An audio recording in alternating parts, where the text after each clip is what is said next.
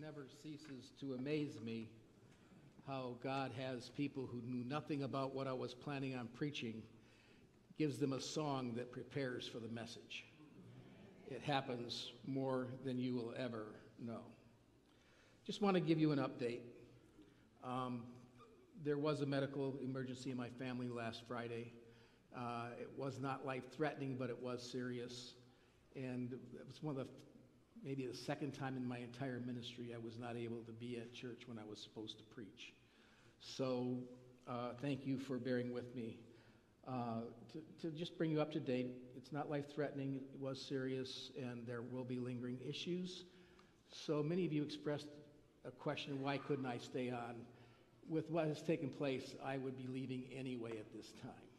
So just pray for us. God's working, and it will be fine. Also, I want to thank Pastor Mario. He called me earlier this week, Pastor Mario Perez, the new interim, and told me that he wanted me to give my farewell sermon after all, invited me back. I tried to say, no, it's not fair to you, and he said, it's not fair to you, and we bantered back and forth, arguing who it was more unfair towards, and obviously he won. So, and I am grateful for the opportunity to say, give a farewell sermon and to say goodbye. Thirdly, I want to thank Pastor Ben for filling in the pulpit last Sabbath on such short notice.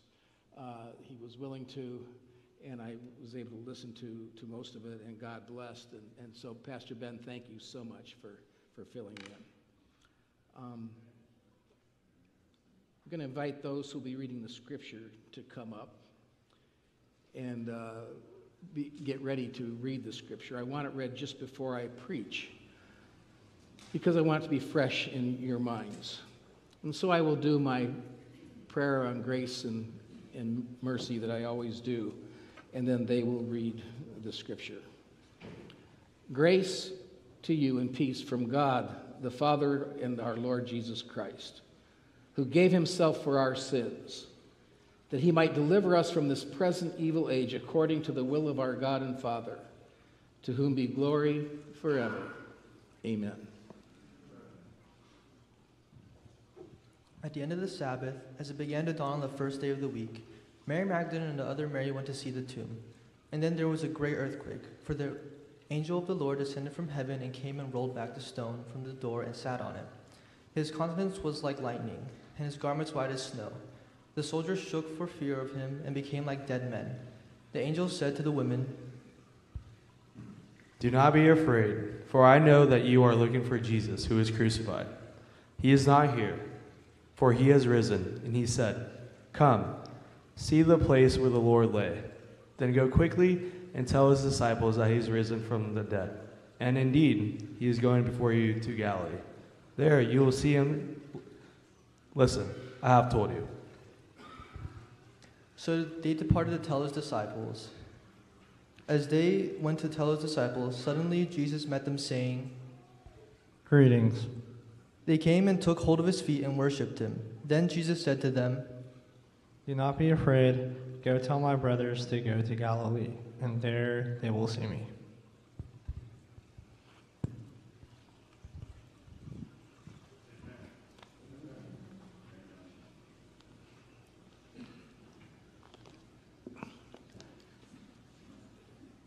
The Bible is filled with many stories.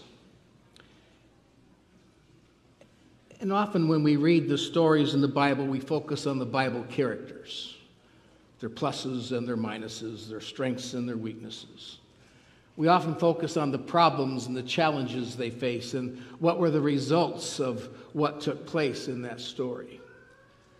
And sometimes in doing that, we bypass some important details of what is said and why it's said, of reactions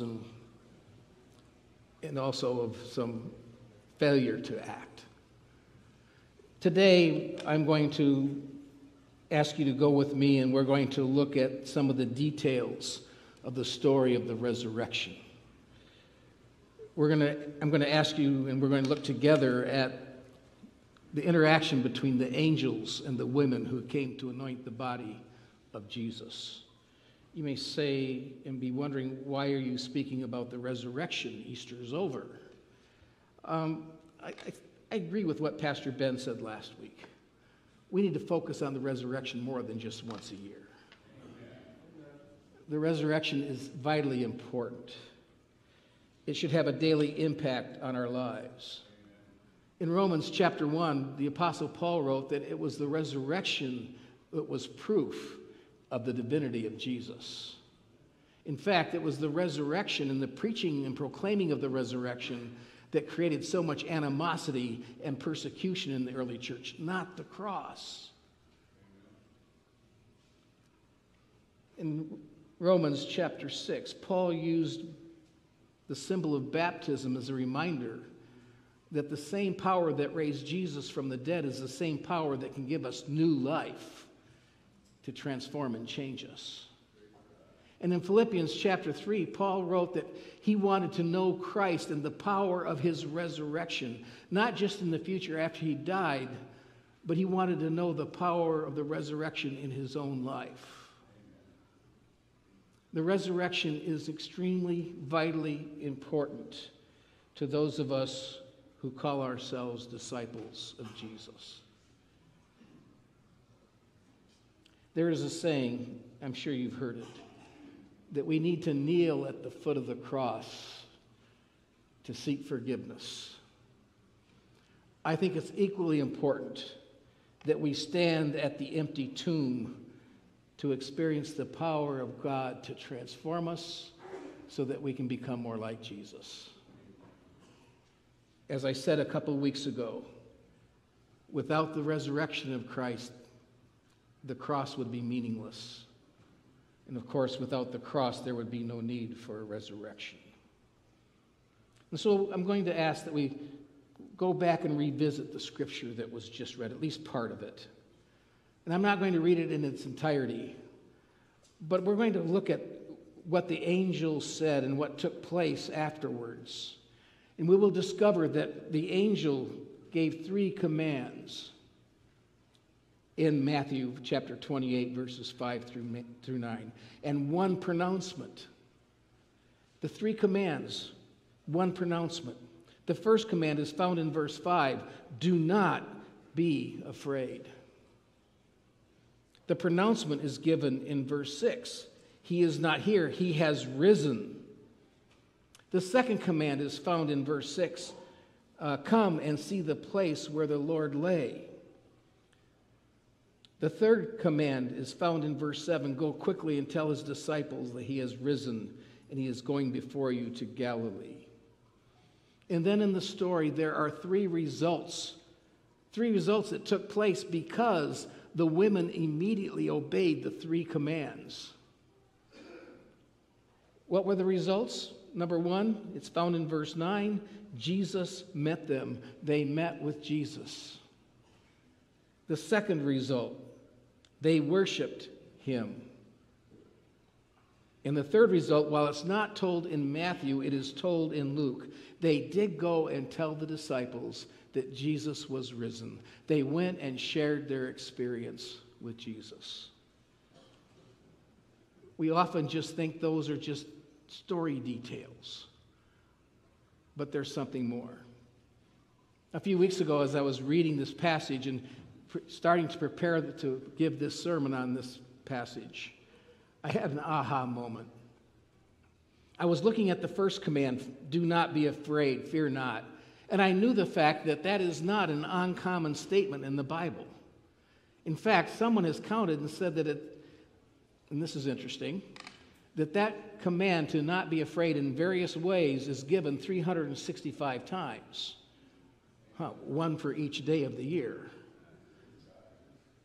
Leap year, I guess we miss one. We could repeat it. But that command, fear not, is given often. God gave it through Moses when the Israelites were standing on the brink of the Red Sea with mountains on either side and the Egyptian soldiers ready to come and take them back to Egypt. And Moses told the Israelites, fear not. It was told to Joshua by an angel, by Moses, by God himself. Not once, not twice, but several times in the last 2 or 3 chapters of Deuteronomy, in the first chapter of Joshua. Do not be afraid, be courageous, for I am with you wherever you go. It is spoken of in the Psalms over and over again, reminding us that God is our refuge and strength, a very present help in times of trouble. Therefore, we shall not be afraid. And as I was thinking about those kind of situations, I was reminded of the story of the shepherds when the angel announced to them the birth of Jesus. And the first words from the angel were, "Do not be afraid. Fear not."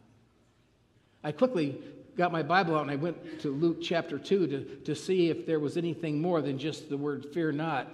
And I was totally surprised by the fact that there are very, very real similarities between what took place between the angel and the shepherds and what took place between the angel and the women. I do not believe that's a coincidence, because the angels didn't just decide for themselves, I think I'll go down. No, there's no scripture for this, but I guarantee you, I would bet much money on this if I were a betting person, okay? The angels didn't decide to come down and say, this is the message I'm going to give them. This is the message for the shepherds. This is the message for the women. They are messengers of God, and God told them what to say to the shepherds and to the women, and they are very, very similar. So let's look at the first command. Let's look at the first command. The angel said to the women, "Do not be afraid," in Matthew 28, verse 5. The angel said to the shepherds, "Fear not," in Luke 2:10. Why were they afraid? In both instances, they were afraid because of the uncertainty, not knowing what's taking place. They were afraid because for the shepherds, there's light in the middle of the darkness and it's bright and they don't know what's happening. For the women at the tomb, they have come. They don't know what's happening because Jesus has died and they didn't think that would happen. And as they approach the tomb, they see the stone is rolled back and they don't know what's taken place. Fear often comes in a vacuum for all of us when we are uncertain of what's taking place, when we think there might be consequences we don't know we can handle. But what is interesting is that fear often happens when there is divine intervention we can't explain. Remember the story of Jesus and the disciples when Jesus calmed the storm? Many of those disciples were seasoned fishermen. They knew how to handle boats. And the storm was so severe, they thought they were going to die. And they looked back at the back of the boat, and there was Jesus sound asleep. And they even rebuked him and said, "Jesus, don't you even care that we're going to die? Do something." And then it says that Jesus calmed the storm. And the scripture is clear. They were more afraid because Jesus calmed the storm than they were because they thought they were going to die. Divine intervention brings a different kind of fear. But instead of a fear of despair is a fear of hope. Instead of a fear that creates doubt, it is a fear that creates faith. Instead of a fear that sends us into dismay, it is a fear that gives us assurance. And so the angel said to both women and to the shepherds, "Do not fear." Don't be afraid. God is here. But then came the pronouncement. To the women, there was the pronouncement in verse 6. The Lord is not here, he has risen. He's not dead, he's alive. Your hopes aren't dashed. There's good news ahead. To the shepherds, he said, "Unto you this day a Savior is born in the city of Bethlehem." I want you to think about that pronouncement. They were life-changing pronouncements. A Savior is born. Jesus is risen. I want you to think about this. The announcement that a Savior is born was the implementation of the plan of salvation that had been brought and thought out through before the foundation of the world. And while in the Old Testament people were saved and experienced God's presence, but it was always because of what would take place through the life and the ministry and the death and resurrection of Jesus. And while we, living over 2,000 centuries later, experience God's mercy and grace, we only experience that because of the life and ministry and death and resurrection of Jesus. The resurrection was the consummation of God's plan to save a world in rebellion. Then there is the second command. To the women it was, come and see the place where he lay. To the shepherds it was, go find a baby lying in a manger. Do you see the parallels and the similarities? And I don't know about you, but as I look and will continue to look, these similarities and these parallels are strong parallels. Because God wants us to know that what took place was important. Without the birth of Jesus, there is no death and resurrection. Without the death and resurrection, his birth would have no meaning. They are tied together. Come and see the place where he lay. This was not just a command, it was also an invitation. It was an invitation to come see the evidence. Come and see that which God has proclaimed to you is not true. Come and experience for yourself the reality that God is at work to save you. It was an invitation to know God and to be known by God. And then there is the third command. It's only given to the women, at least in Scripture. Go quickly and tell my disciples that he is risen, that he's going ahead of you to Galilee, and you will meet him there. Now, I don't know for sure. I think it's very possible that the shepherds were told to go and tell others.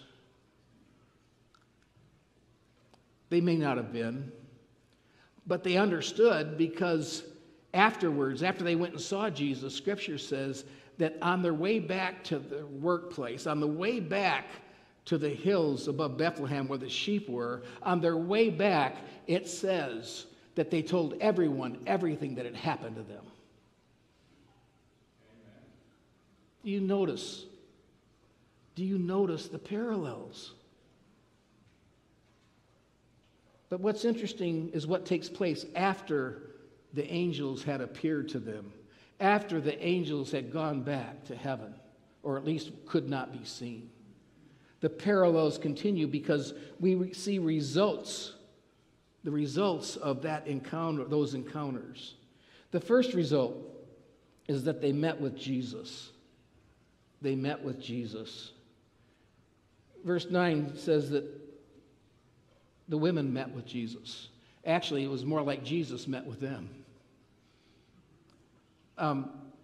Luke 2 tells us that they went and found Jesus in the manger. I want you to notice something very important about these two encounters. God was the initiator of them meeting with Jesus. God was responsible for that taking place. God made it possible for them to be with Jesus. And I'd like you to think of what took place when they met with Jesus. For the women, can you imagine? They thought he was dead and gone. And now here he is standing before them in his resurrection body. And these were women who had followed him. Some of them had helped pay for his ministry. They had hoped he would be the Messiah to save them from the Romans, and their hopes had been dashed on Friday. But Sunday morning, there he is, standing with them. Do you think they may have had a few words to say about how good it was to see him? Do you think they may have had a few words to say about, Jesus, we're so glad you're alive. Jesus, tell us what it means. I think they may have even been somewhat speechless in spite of the fact that they had words to say. I think they'd be filled with joy and gratitude beyond description. Can you think about what it meant for the shepherds to be with Jesus, who would be the Savior? There is good evidence that these shepherds were the shepherds who watched over the flocks that were used for sacrifices in Jerusalem. Think about that for a second. Can you imagine what they experienced when they knelt there by the manger and saw that this was the promised Savior, the real sacrifice that was to take place? Hadn't thought about this before this sermon, but reading between the lines, I admit it, I think it's very, very, very possible that when they knelt there and they told Mary and Joseph how the angel had appeared to them and told them to come find Jesus, that Mary and Joseph told their stories about what the angels told them. That Joseph would have told them, listen, an angel appeared to me and told me not to be afraid to take Mary as my wife, that which is conceived of her is of the Holy Spirit. I imagine Mary would have told him, listen, let me tell you about the angel that appeared to me. It wasn't a dream like Joseph's, but there the angel was and told me that I had conceived, and that which I had conceived was of the Holy Spirit, and that he would be the Savior of the world. And I had never been with a man before. Can you imagine what that would do to those shepherds as they heard the witness of Mary and Joseph? And there they were, and they met with Jesus at the beginning of his journey to the cross and his journey from the tomb. The second result was they worshiped Jesus. It tells us that after the angels left, the women were hurrying to go tell the disciples like they had been commanded to. But they were stopped on the way because Jesus appeared. And after talking with Jesus and being with Jesus, they fell down on their knees and they worshiped him. We have a warped view of worship these days. Worship takes place only when we sing. That's not true. Singing is worship, but it's not the only place. We have a warped view of worship, and then we think that worship is listening to a message from the Bible. And that as we listen to that message, that's worship. Worship is a verb. It includes action. I can't imagine the women standing there seeing Jesus alive, Jesus meeting with them, and they just stand there and say, okay, tell me a little bit more, please. Do you think that's how it happened? I think they worshiped him with their whole being, with their mind, with their body, with their feelings. Grateful. We are so staid in our worship. Think about the shepherds. It says that they worshiped him. In fact, as they were leaving, it says that they glorified and praised God on their way. That was part of their testimony. Can't imagine them leaving there saying, yes, it's true, he was born. Yep, it happened. Let's go home. I imagine that what happened that day went with them for weeks and months on end. Why is it that we reserve worship for one day out of 7? Just a question, just a thought. The third result was they shared their experience with others. They shared their experience with others. It says that the woman in Luke chapter 24:10, that they told the disciples he was risen. And in Luke 2, it says that the shepherds told others what they had experienced as they were going back to their work.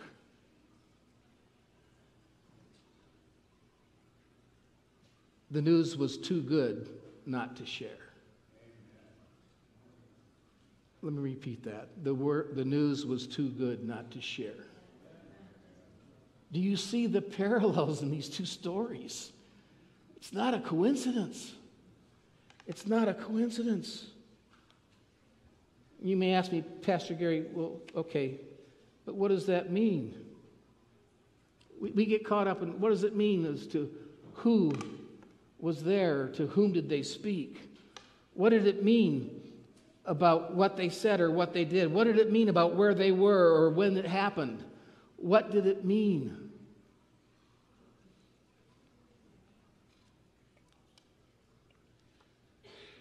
We ask the question, how is what happened to them relevant to you and to me today in the 21st century? How is that relevant? It's relevant in this way. Remember, in that society, women didn't have a very high standing, and that's putting it nicely.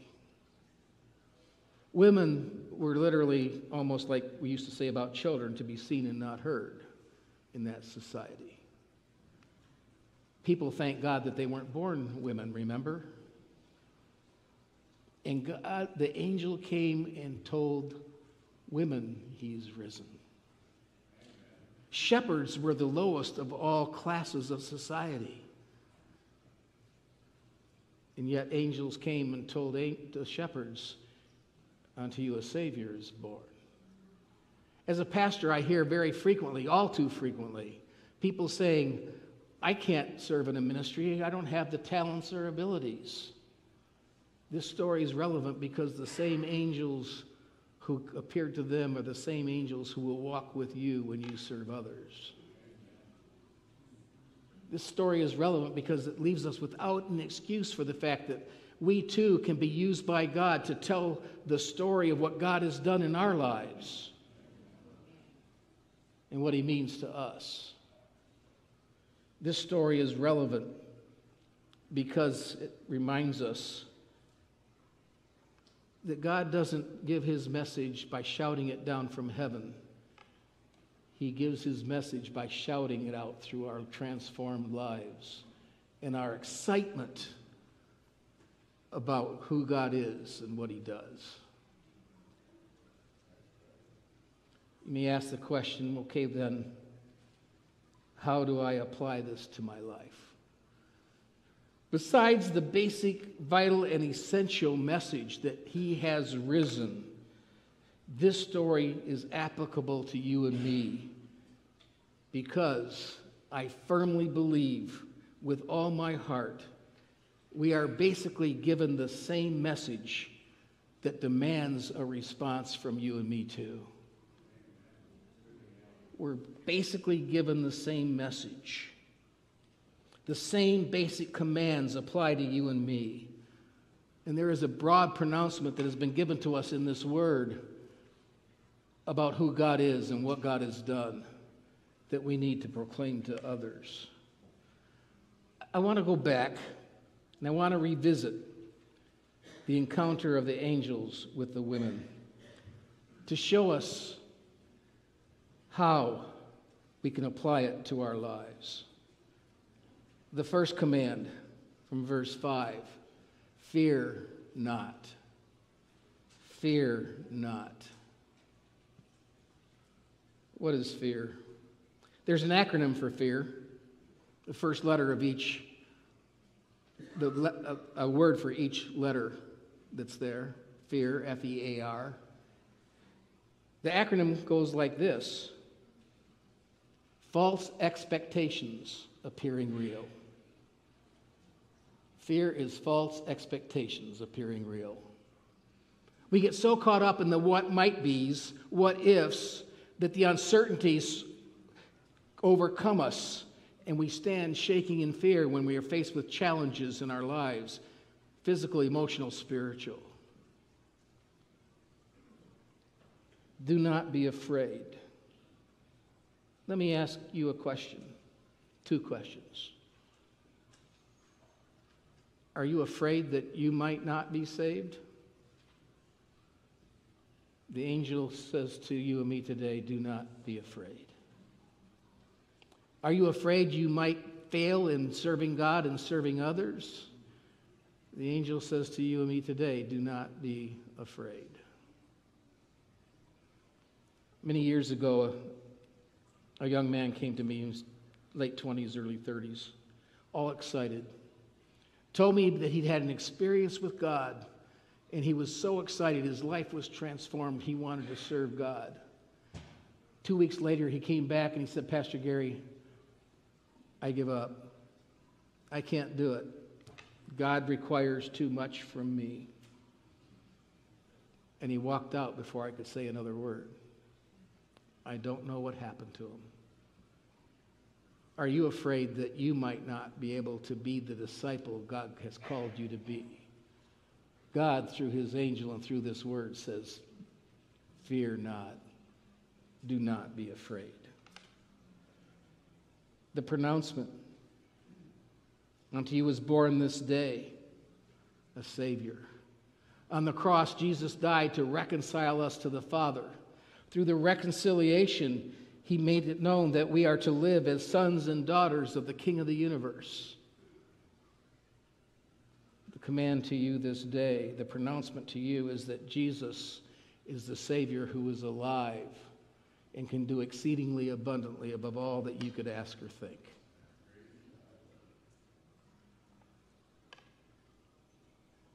You and I have an ongoing invitation to come and see Jesus.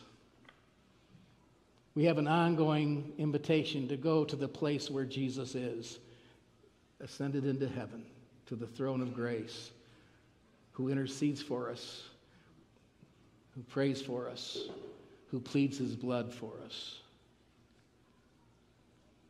You have the invitation, the command, come and see. And we need to come and see Jesus every single day. Every single day. And then we have the same command that the women received. Go quickly and tell others that Jesus wants to meet with them. It may not be Galilee. It may be in their home. It may be in a church. It may be while they're driving down the road. But we have had the same command to go and tell. And yet we are so reticent to do so. Let's admit it. Why are we so reticent when it is the most wonderful, greatest news possible that Jesus was born, that he died, that he rose again, that he ascended to heaven? The same Jesus who did all that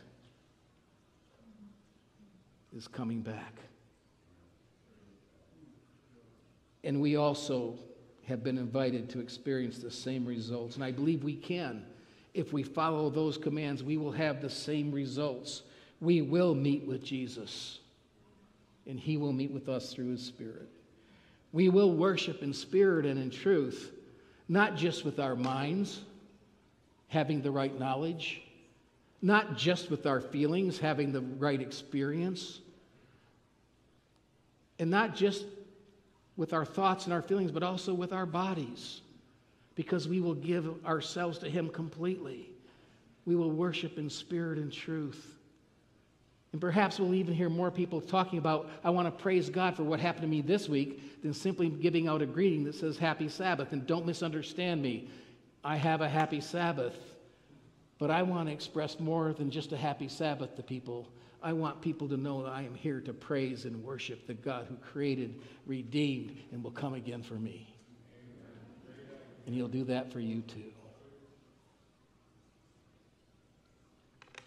We have the same result can be ours. We can relate to others our own experience with God that changes and transforms us because of who he is and what he has done.